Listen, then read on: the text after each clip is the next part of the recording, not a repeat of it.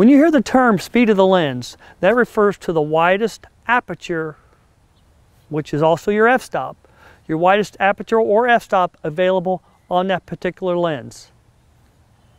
For example, Canon makes two different type of lenses.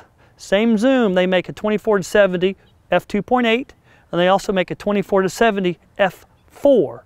Now you're going to pay more for the 2.8 because you have more light coming in that lens. I think that lens is about $1,750 for the 2.8. For the f4 lens, I think it's $900. So you're paying almost $1,000 extra for that faster lens. They also make variable aperture lenses. I have a Canon 100-400 zoom. It's a 4.5 to 5.6 lens.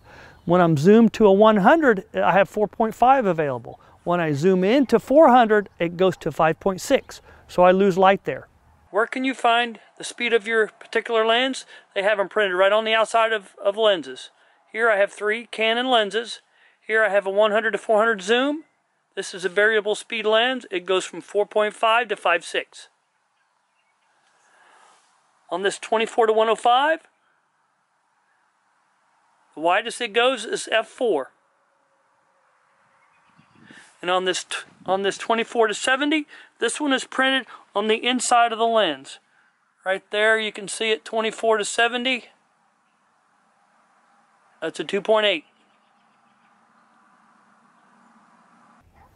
This information is good to know when you're trying to plan a shoot that doesn't have a whole lot of light. If you have the option, you always want to choose the faster lens.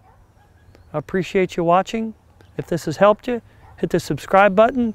Give me a like down below. Thank you. See you tomorrow.